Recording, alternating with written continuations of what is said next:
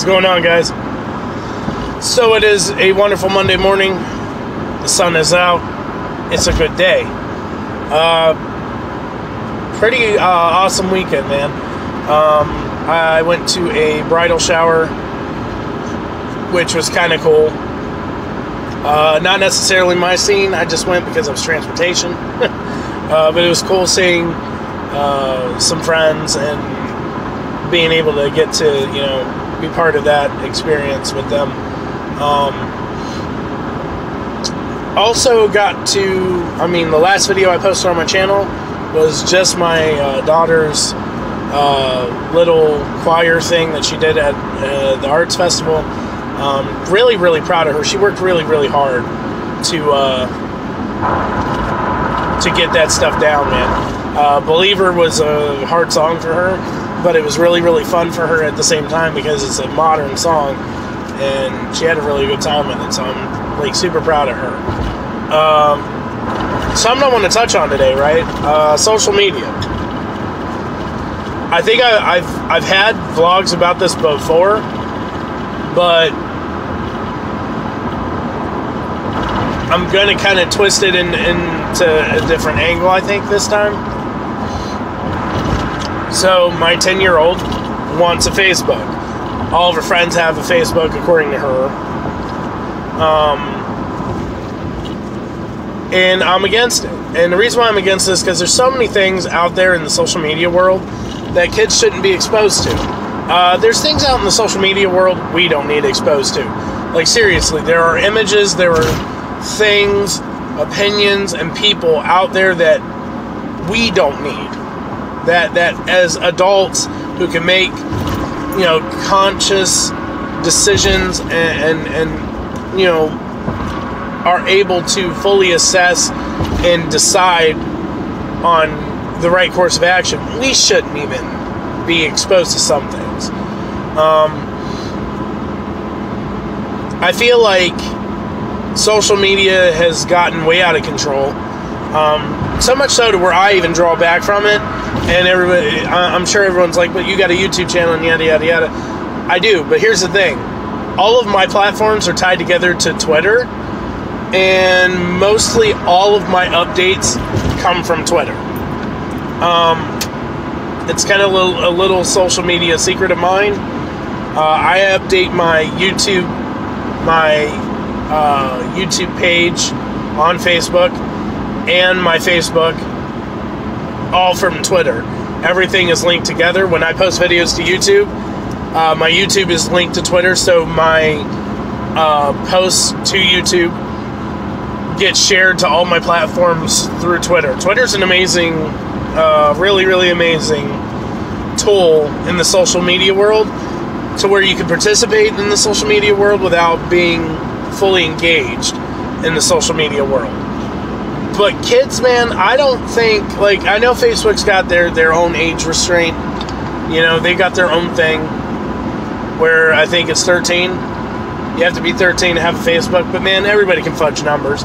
Numbers can always be fudged online. Like, people lie all the time. I mean, that's where that show Catfish came from, right? People get on Facebook, they lie all the time. They make up all these elaborate stories and ages and names, stealing photos and all that mad nonsense. And that's the thing, like, you talk about all the problems that are out there, and then you introduce a child into it, man, it's not good. It's not.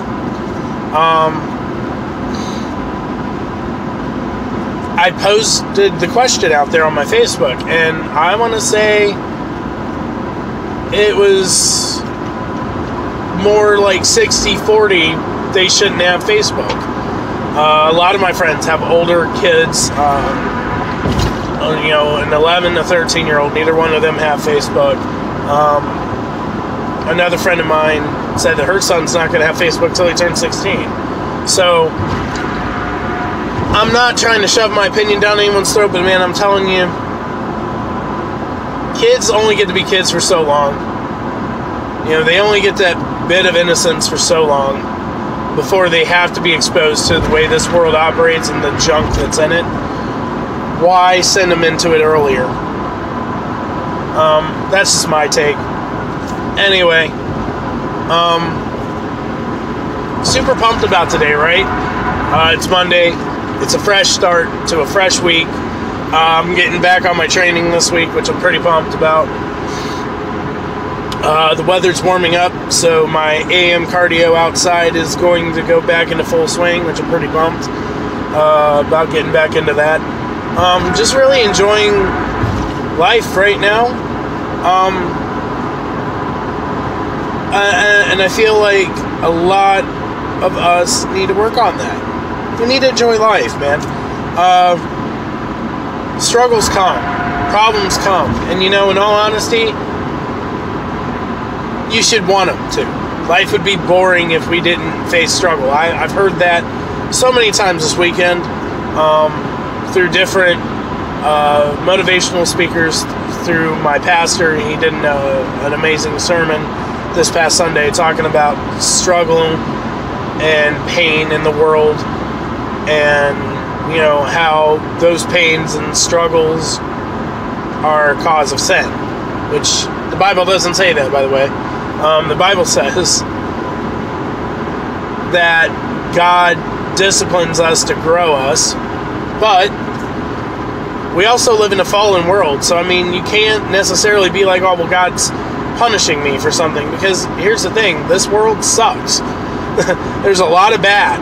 There's a lot of ugly, and man, it just, sometimes that ugly winds up getting into our lives.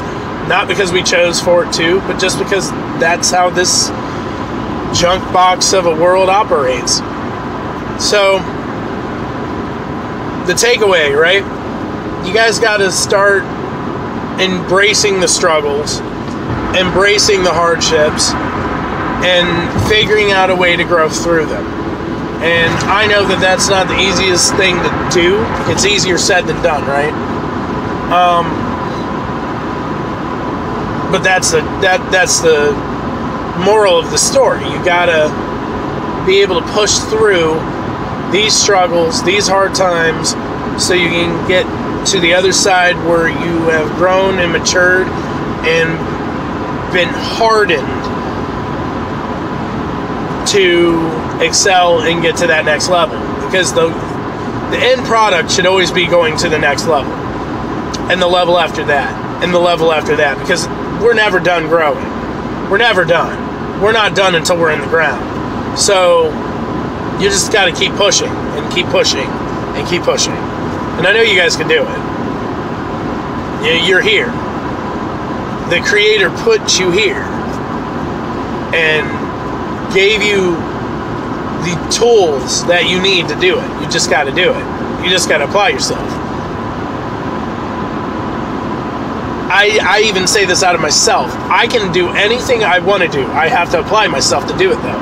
And that's the problem. We have to form the discipline to apply ourselves. We have to form the discipline to engage and apply what we've learned from those hardships that we've already faced to face the next ones, and to get through those, and then the next, and then the next, and then the next. This life will never be easier.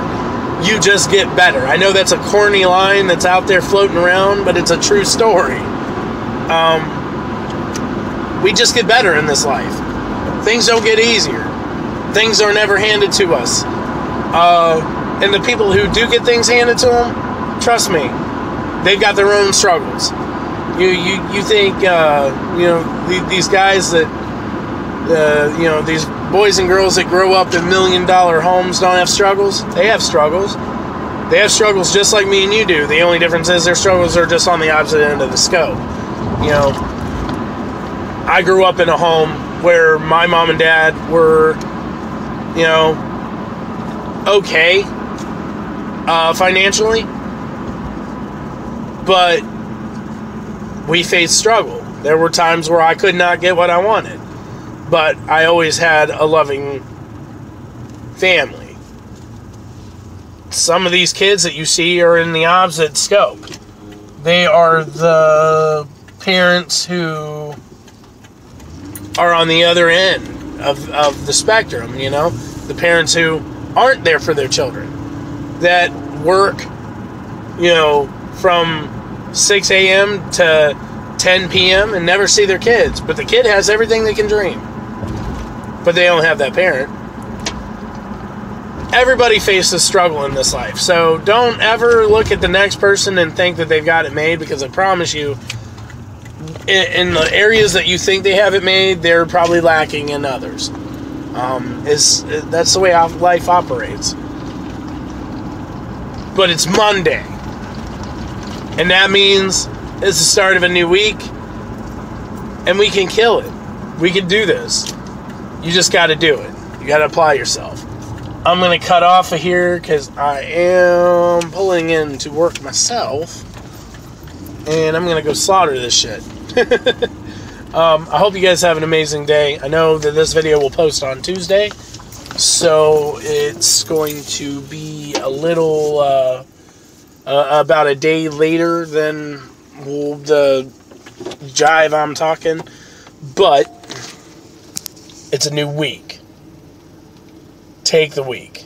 Embrace the week. Kill it. Because I know you can. You just got to. You got to apply yourself.